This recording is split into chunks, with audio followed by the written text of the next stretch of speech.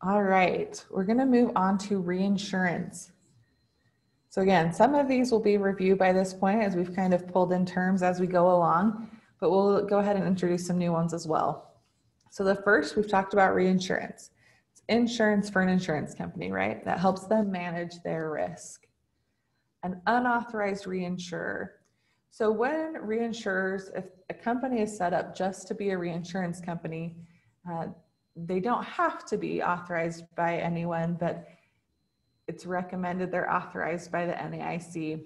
So if a carrier insurance company is participating in a reinsurance agreement, they need to know whether that party is authorized or not by the NAIC. And you'll see in our next definition that this is largely what it's impacting, is that reserve credit is often, so if a company is getting rid of risk, they're ceding that reinsurance, ceding those policies, then they'll take a reserve credit where they can get to reduce their reserves. If the company that they're sending that risk to is not an authorized reinsurer, then they're typically not allowed to reduce their reserves. And even sometimes their Department of Insurance, where they're headquartered, may require them to put in some additional funds to help support that. So that's an important thing to know if you're entering into a reinsurance agreement. Make sure you know if the reinsurer is authorized or not. And we've talked about assumed and ceded premium. Reminder again, just assumed is when you're taking on more risk as a company. Ceded is when you're getting rid of that. You're sending it to someone else. So there's a few different kinds of reinsurance agreements that are typical that you'll see for property and casualty carriers. So we're going to go through those and kind of some of what the benefits are. So the first is called a quota share. You might hear it referred to as a first dollar. So what this is where the reinsurance agreement says that it's a specific percentage of every policy they're going to split. So for our example, we'll say 50-50. So for every policy that a carrier writes, they're going to send 50% of that to the reinsurer. They'll send both premiums and losses are divided that way. So it's called first dollar because there's not a certain threshold that has to be met before the agreement kicks in. It's on every policy. One thing you'll note on the second bullet point there is if a dollar amount might be used to split the policy instead of a percentage, then you'll hear it referred to sometimes as co-insurance versus quota share. The idea is the same, there's just a slight terminology difference. One important thing to note here is that because you're splitting the losses and premiums on each policy, that the associated assets and liabilities also follow. So for example, premiums receivable, there would be an associated reinsurance premiums payable for the amount you're going to split. Or on the losses side, if you have, loss reserves, you're going to have reinsurance recoverable to offset some of those. So some of the benefits as to why a carrier might go with this type of reinsurance policy is they're able to manage risk across an entire block of policies. So if you know there's you want to manage it for a specific state or a specific type of coverage, you can set up a reinsurance agreement where you're going to help manage the risk for that entire block instead of having to do it more individually. The next one is that you can use a reinsurance pool to help do this, where you can put those policies into a pool and maybe you assume some back. In that case, it's more diversifying risk as a tool to manage versus just passing it off to someone else. So here's an example of what some journal entries would look like for that. So like we mentioned, when the carrier is going to book their premiums just like they normally would. You're going to book the full amount as premiums receivable as well as premiums. That's this $500,000. And then here you'll note we're assuming a 50% reinsurance. So you'll see that we've booked a contra revenue account as well as a liability account for half of those premiums. So when we net all of that, the net premium would be the $250,000, and there's a net $250,000 receivable. So the second set of entries is you'll see we're recording the claims, and the concept is the exact same. So they'll record the full claims expense account amount, so $50,000 to the claims expense, and the cash paid out for $50,000.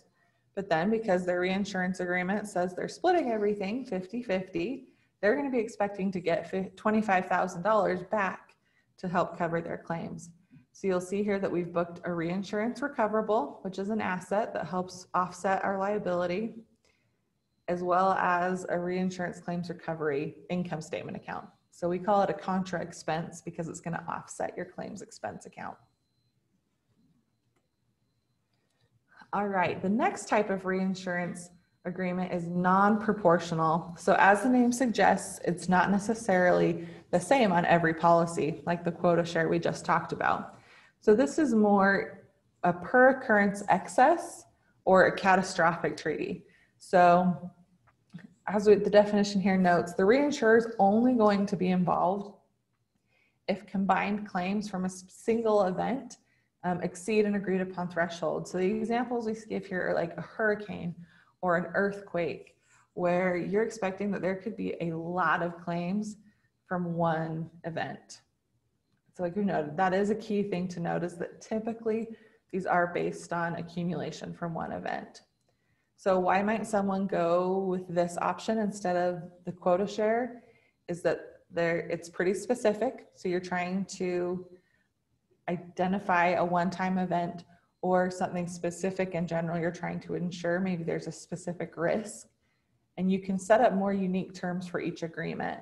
So if the risk is different enough that it seems like that quota share, you don't want to split the risk the same for every type of coverage or policy, this per occurrence or the catastrophic coverage can let you do that with your reinsurance agreement.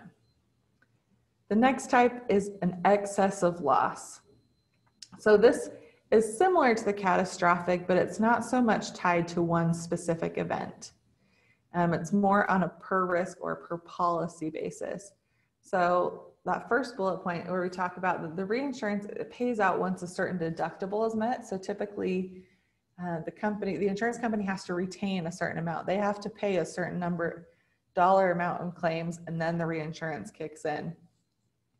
So an example we give here is maybe there's one accident that has multiple deaths and there's litigation and all of those things. Because that's all still tied to one policy, it would all go towards that retention limit. So again, similar to the catastrophic, it's similar coverage here, is you're addressing the risk of when claims get super high that maybe you can't always predict.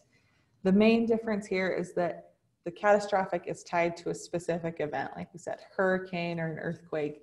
This is more, if any policy reaches a certain level, then the reinsurance kicks in. So we'll go through a couple more types. So aggregate stop loss. This kind of builds on the excess of loss. So we noted the excess of loss was if a specific policy pays a certain amount of claims, then the reinsurance kicks in. This aggregate stop loss is more of a comprehensive approach.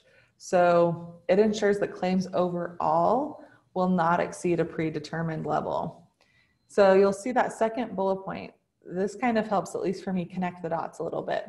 So it might be that, for example, if they have an excess of loss policy, maybe no individual policy goes super high, but everything is just paying a little bit more. So although if they only had the excess of loss policy, no reinsurance would kick in because not enough had been paid. But if they have this aggregate stop loss, if we take all of those policies and combine them and claims have hit a certain level, this is when this type of reinsurance kicks in. And so as we noted here, it's usually that level is based on a percentage of premium, or it might be a fixed dollar amount. That when in aggregate, when all the claims have reached in total a certain level, then they'll start getting reimbursed by their reinsurer. One last thing just to mention, this is more of a one-time event versus a agreement, I guess I would say, an ongoing reinsurance agreement. This is a loss portfolio transfer. So let's say that an insurance company has written a set of policies, and maybe they decide we don't want to insure auto insurance in a specific state anymore. If that's the case, then they could do what's called a loss portfolio transfer, where they're going to take that whole block of business and the associated policies and transfer it to someone else. Depending on the agreement, they may still process those claims and then just get reimbursed by the other insurer, or it could be that they transfer everything and they no longer do anything associated with those. That one's just something more to be aware of. And those agreements are also pretty unique for each instance they happen. So we're going to go through some journal entries. Since those last kind of cluster we went through were all excess of loss, with where the company has to retain a certain amount and then they can get reimbursed, we're just going to go through one set of journal entries, but know that the concept is the same for most of those. So for excess of loss contracts, typically there is a monthly premium that the insurance company pays to have that insurance, just the same as you and I pay our monthly car insurance premium. The insurance company has to pay their premium to have that reinsurance coverage. So when you pay that, and there's a variety of ways that can be determined, but regardless, when you pay that, you're going to debit an expense account, typically labeled something like reinsurance premium expense, and then credit the asset as you pay that out. So for that second set of journal entries, this is where we're going to book based on actual claims. So a couple of assumptions for this example. We're assuming that based on their reinsurance agreement, $1 million is the retention level. So the insurance company has to pay out $1 million in claims before the reinsurance will kick in. We're also assuming at this point in time that they've already paid out $800,000 in claims. So as we come up on this, we'll see the claim that they're paying out is $400,000. So they're going to book the claims expense for that full amount and pay out the cash. But then if we think through it, they've already paid $800,000, adding the $400,000 puts them at the $1.2 million in claims. Their retention is only $1 million, which means they're going to be expecting $200,000 to come back from the reinsurer. So you'll see here that we've booked a reinsurance recoverable. We've debited that for the $200,000, and then a reinsurance claims recovery account also for the $200,000.